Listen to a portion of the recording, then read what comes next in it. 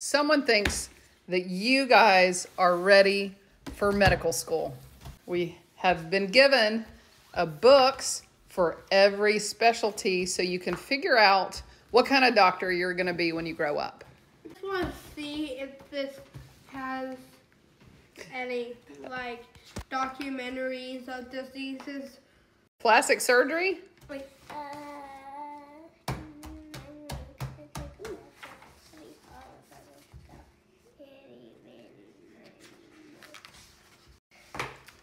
Oh, what about neurosurgery?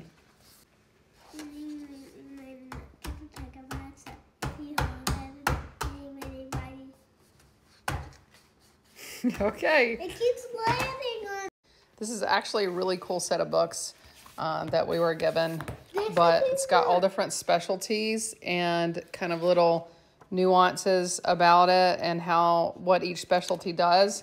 So in the neurosurgery one, I mean, it's really very cool. It shows like how you do a laminectomy and fusion, how you do a discectomy. Here's spinal fusion explanation, brain and skull anatomy.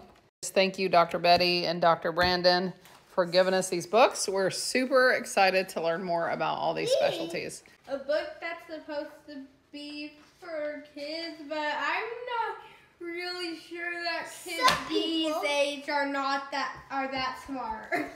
It's a cocky bocky box.